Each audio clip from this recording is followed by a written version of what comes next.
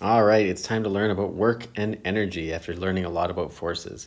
Another way of analyzing motion is analyzing it in terms of energy and work, a very important concept. And in some problems, you can actually get to the answer quicker and more efficiently if we look at it in terms of energy and work. Okay, so work is essentially what we do every day when you get up out of bed or when you apply a force to move yourself over a distance like this little penguin's doing. It's lifting an object and carrying it a distance. So the objectives of this video right now is for us to understand the relationship between work and energy, concepts that we've probably been introduced to before, and then learn how to calculate work performed against friction and learn how to calculate work performed against lifting objects. After doing that, you should have an idea of what is meant by this. Work is mad. It's mad to do work. All right, so first, since work is energy, what is energy? Well, energy is the potential for a system to perform work. Okay, they go hand in hand. If I have a certain amount of energy, that energy will limit how far I can push something. All right, so a quantized amount of energy is going to be required to move something a distance, depending on the force that is required to move something. All right, work and energy are measured in the unit joules. All right, if you look on the back of a chocolate bar, you'll see the unit joules. That is energy. And energy is a system. Energy in a system is conserved. It can't be created or destroyed. Okay, it doesn't come out of thin air. It has a fixed amount. And that energy can only be transformed from one form to another. So what are the different forms of energy that you've learned about? Well, the types of energy that are out there are chemical potential energy, energy stored in bonds that can then be released by a chemical reaction. Kinetic energy is the energy involved in movement. Gravitational potential energy is the energy involved in lifting something against gravity, doing work against gravity. Elastic potential energy is the energy stored in a spring when you have to apply a force to stretch it. Thermal energy is the energy involved in heat and the movement of atoms. And electrical potential energy, we learned about last year, is the energy stored in charge when we have to move charges against forces. Okay, so those are just energy concepts that you've already been introduced to. And of course, there's other types of energy like nuclear energy we'll learn a little bit later on. But if I know energy, if I know the amount of energy I have, I can then apply it to calculate how far an object will move or how fast an object will accelerate. That's a very important calculation that we'll be able to do. Okay, but going back to this, energy can't be created or destroyed. It can only be transformed from one form to another. So something that's really important for you to understand is that if I have the energy of a system plus the energy of the surroundings of that system, they should always be constant.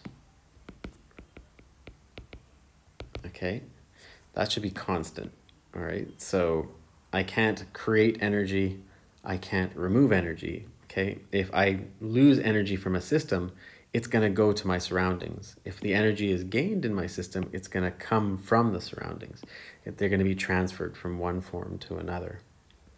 All right, so let's go to what is work. Well, work is what happens when energy is exerted to move an object a certain distance using a force.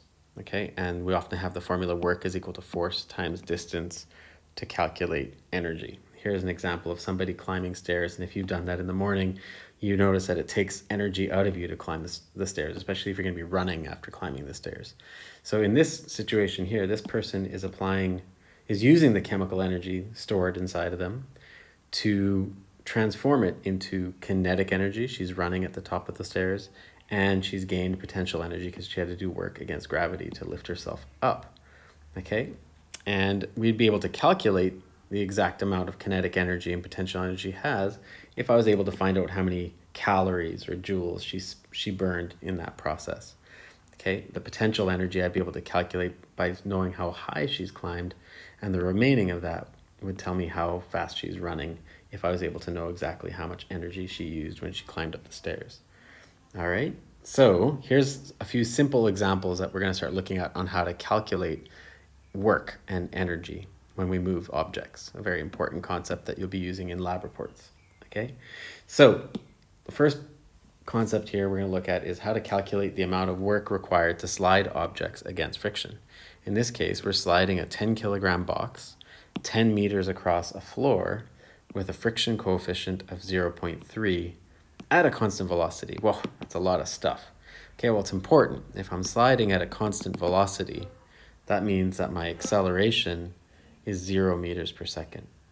If my acceleration is 0 meters per second, my unbalanced force, F net, is equal to 0 newtons. Okay, feel free to pause at any time and start drawing this out for yourself because it's important, okay?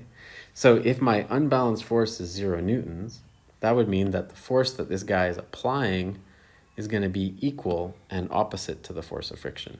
So the applied force minus the force of friction is going to be equal to 0 newtons. All right, in that case, the applied force that he's pushing on there is equal to the force of friction. And we learned that we can calculate the force of friction using this formula. The friction coefficient, mu, times the normal force, which is equal and opposite to the force of gravity on that object, is going to be my frictional force, which is my applied force.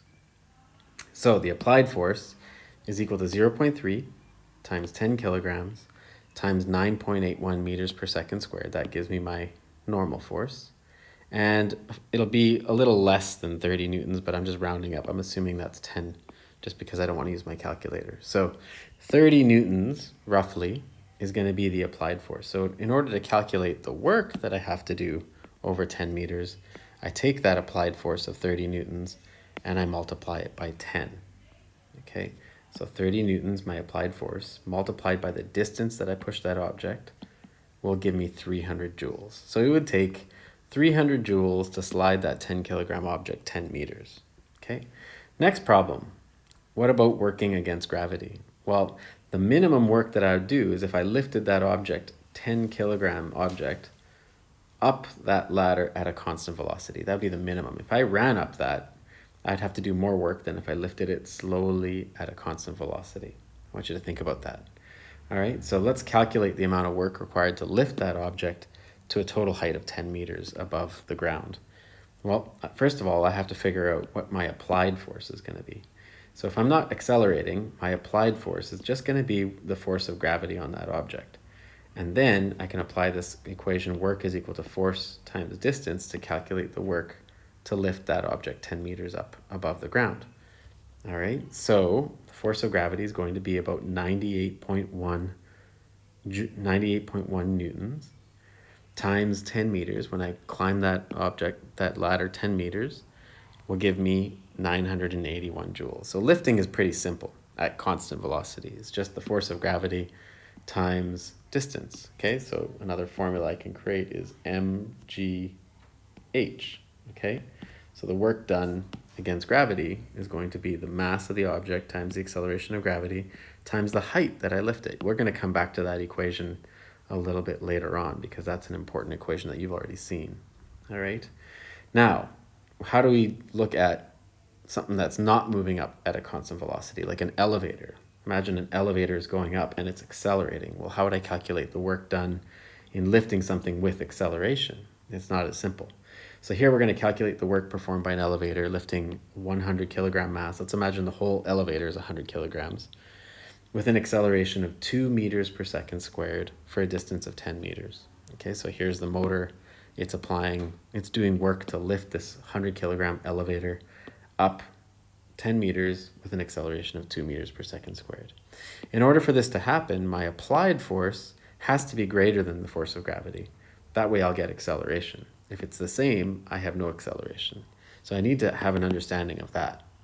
All right, and in order for me to calculate the work, my work is going to be the amount of applied force that I'm applying times that 10 meter distance. So how do I calculate the applied force? Okay, well, in order to do that, I need to write down Newton's second law. My unbalanced force is going to be the mass of the elevator times its acceleration. And what's causing the unbalanced force? Well, the applied force of the motor minus the force of gravity is going to give me that unbalance that causes the elevator to accelerate. All right, so then I can figure out my applied force by rearranging this equation.